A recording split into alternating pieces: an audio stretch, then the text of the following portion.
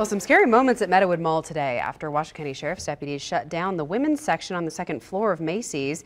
The deputies say they were looking for three men in their late teens suspected of stealing a car. Jefferson Tyler has been at the mall all afternoon following this for us. All right, Jefferson, what's going on there now?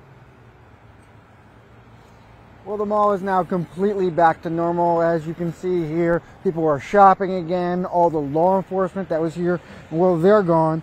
Two suspects are in custody, however. A third, however, is still on the loose. But sheriff's deputies tell us there is no threat to the public and that there was no weapon used in the incident. Now, the sheriff's office tells us that around 1 this afternoon, deputies spotted a stolen car in the mall parking lot. And three suspects in the car bolted into Macy's when they saw officers. Using canines and deputies, they found two of those suspects on the second floor of Macy's. One deputy was injured in the incident, but we're told that the suspects did surrender voluntarily. You know, confronted by the deputies with really nowhere else to go, I guess you have no choice but to surrender at that point.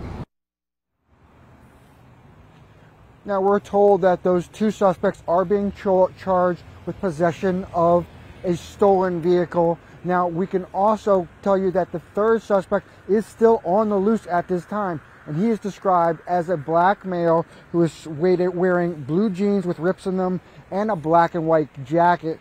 Now, if you have any information about his location, please contact Secret Witness. Now, the second floor of Macy's was closed for a period of time as they look for extra evidence that may have been dropped. We don't know if they found any or not, but that floor is now completely reopened. And one of the best news about this incident, that the stolen car has been returned to its owner. Covering the story, Jefferson Tyler, 2 News. All right, Jefferson.